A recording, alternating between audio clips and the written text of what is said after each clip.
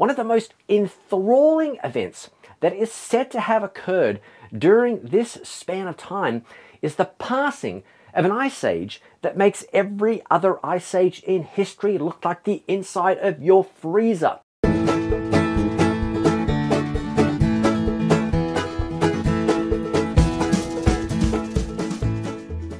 Now, if you have been following along, this is part 3 in our series on the Proterozoic, which is part of a greater series on historical geology. Now, make sure to go back and watch parts 1 and 2 on the Proterozoic for context. You'll find the links in the description. Now, in this video, we're going to look at the Neoproterozoic Era, which conventionally starts at about 1 billion years ago using the conventional dating system. And it ends about 540 million years ago with the onset of the Phanerozoic Eon. Now, perhaps one of the most enthralling events that is said to have occurred during this span of time is the passing of an ice age that makes every other ice age in history look like the inside of your freezer.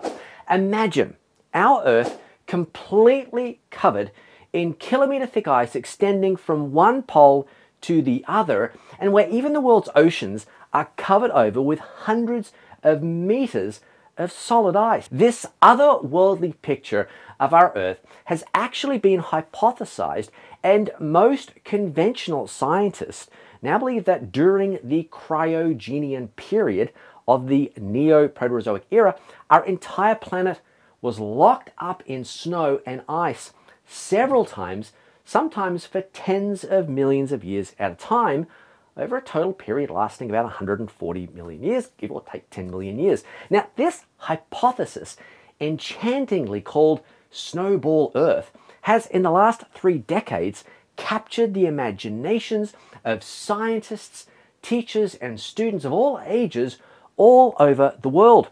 Now, in this video and in the next, we'll briefly look at the Snowball Earth hypothesis and then discuss some caveats that I think render this hypothesis tenuous at best. Okay, so how do we get a planetary ball of ice in the first place?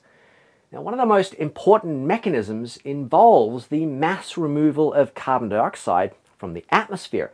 The result would produce the exact opposite of what happens during greenhouse conditions.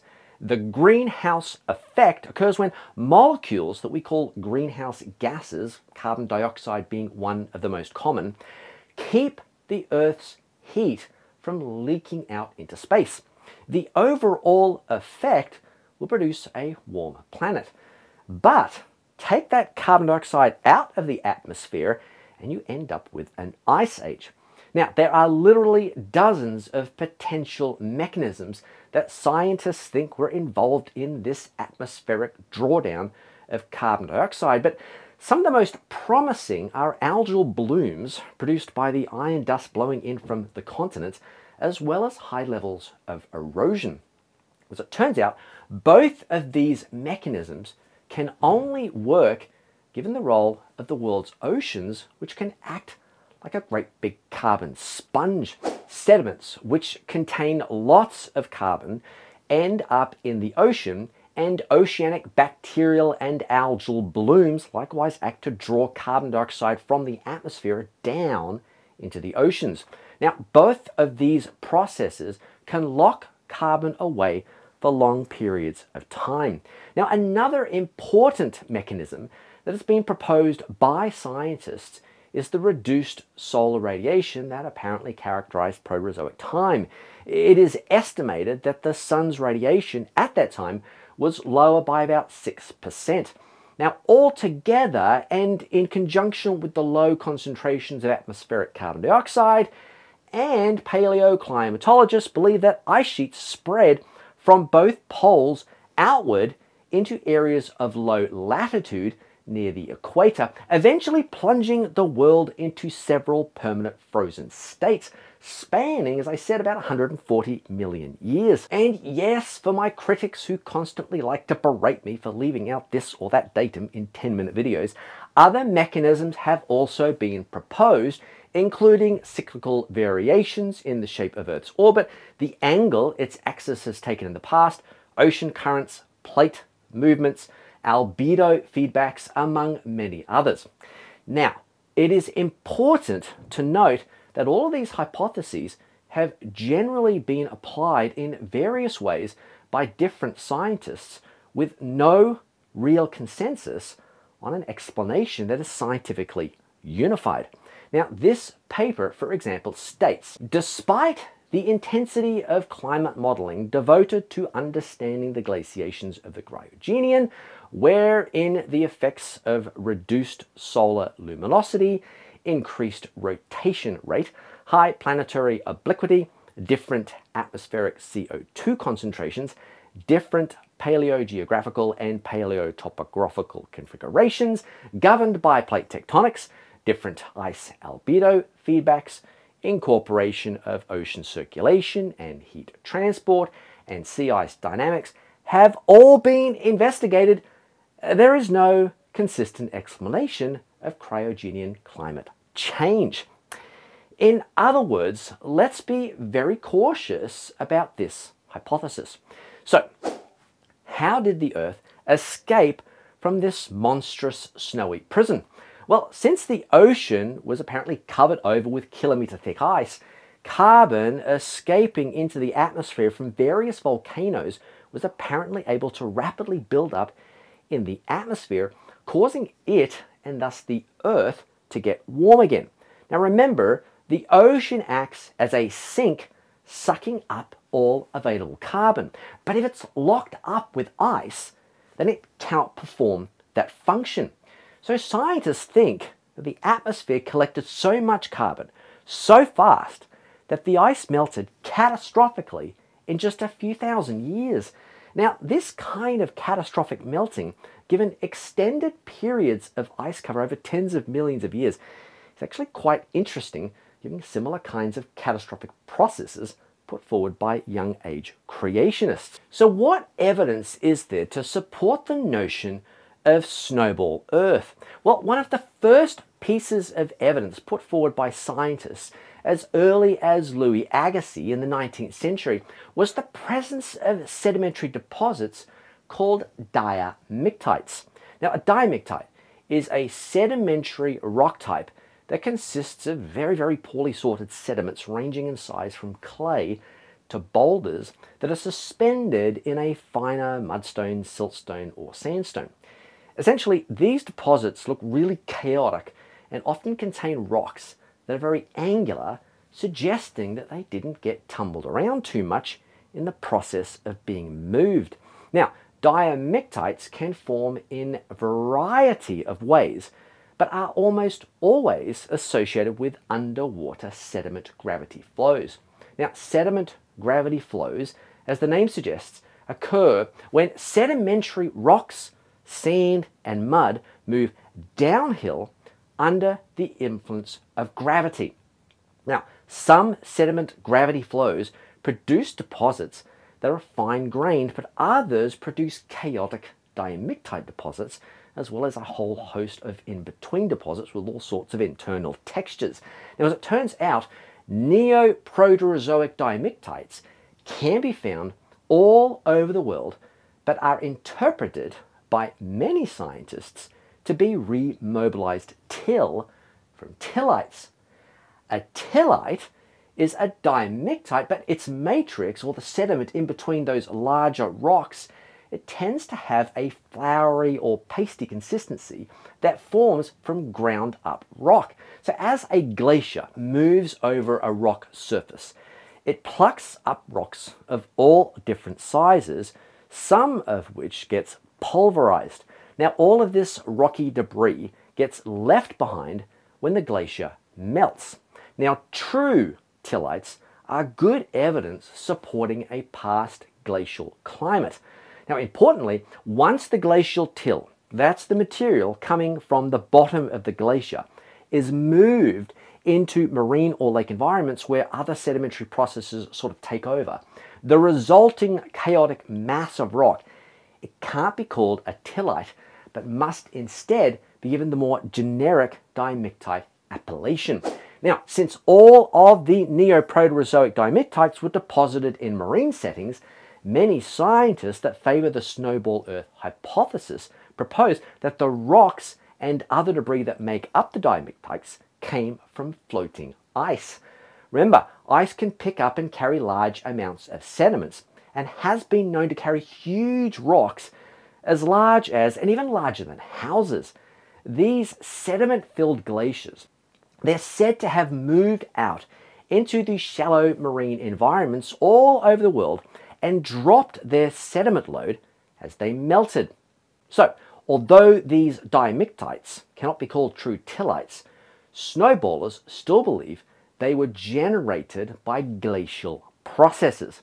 Now, a few scientists have, however, challenged this assessment for Proterozoic dimictites, favoring instead a sediment gravity flow interpretation. As it turns out, we can use dimictites that were deposited during the last ice age and where the glacial origin is virtually guaranteed, and we can compare them to those we find in the fossil record. The results, they're quite startling. As it turns out, Pleistocene dimictites from the last ice age were deposited on the ocean floor when large ice sheets moved out over the ocean and dumped out their glacially derived loads of till. Yet these dimictites have maximum thicknesses of about 100 meters, with most only reaching about 50 meters in thickness due to a lack of accommodation space under the ice sheet. This is a limiting factor that constrains glacially influenced dimictite thicknesses. Now, in contrast, almost all Neoproterozoic dimictites are very, very thick, usually around 1,000 meters. That's a kilometer thick, and sometimes as thick as several thousand meters. Now, this piece of evidence in and of itself strongly suggests that these Neoproterozoic dimictites are the result of sediment gravity flows, which can catastrophically dump kilometer-thick successions of sediment to the marine realm quite easily. Okay, another piece of evidence that suggests a sediment gravity flow interpretation is the almost ubiquitous presence of turbidites that are interbedded with the dimictites. A turbidite is an undisputed underwater sediment gravity flow which leaves behind a distinctive depositional pattern that is easily identified. Now, when hundreds of these turbidites flow down a submarine that's underwater slope, they can accumulate one atop the other in very, very thick successions, sometimes thousands of meters thick. Yet these undisputed underwater gravity flows are found intercalated within the dimictites. Now, other evidence indicating a gravity flow origin for Neoproterozoic dimictites is the presence of really, really big clasts of limestone, sometimes hundreds of meters in length, that also get incorporated into these thick overall sedimentary successions. These limestone clasts were almost certainly sourced from massive carbonate platforms that existed around the margins of ancient Rodinia and have aptly been called megabreccias.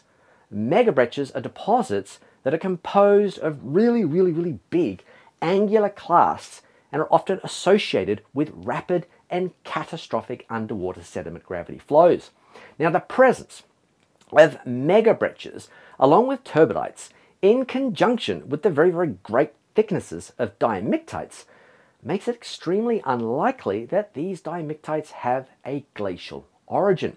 One paper puts it like this: the very great thickness of debris flow and turbidite facies in the Neoproterozoic record points to enhanced delivery of very substantial volumes of sediment to basin margins.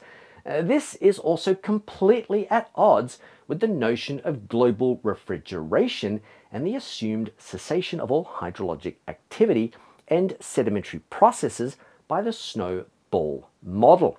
Now, of course, someone might object, okay?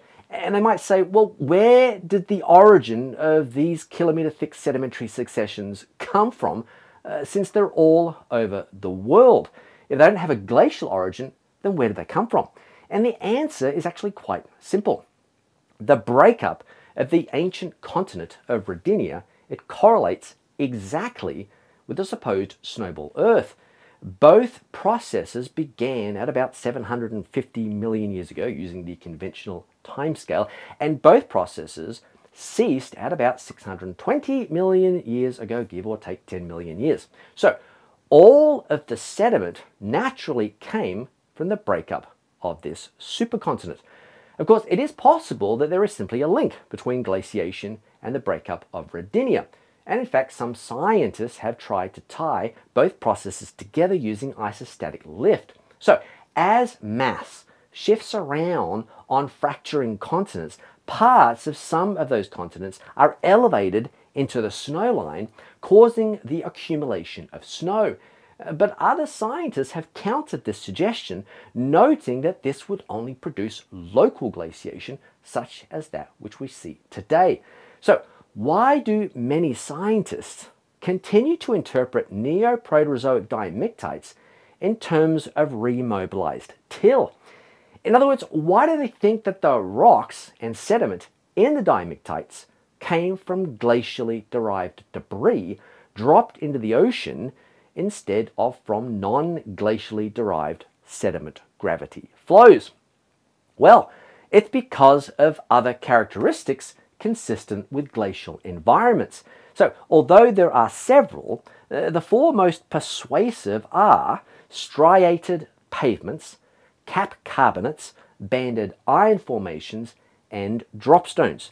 Now, we will discuss all these criteria in the next video, but before we finish up today, it's going to be important to put all of this into a biblical perspective, as well as sort of giving you a little exam to see how much you took in.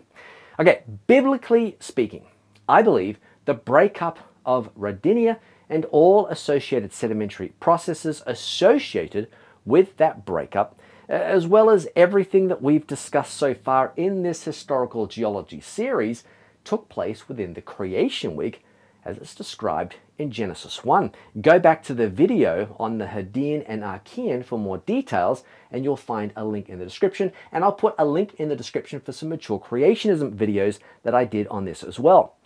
Okay, and now let's test your comprehension. Now, if you don't want to get the answers right away, then make sure to pause the video right after I say the question, okay? All right, here's the first one.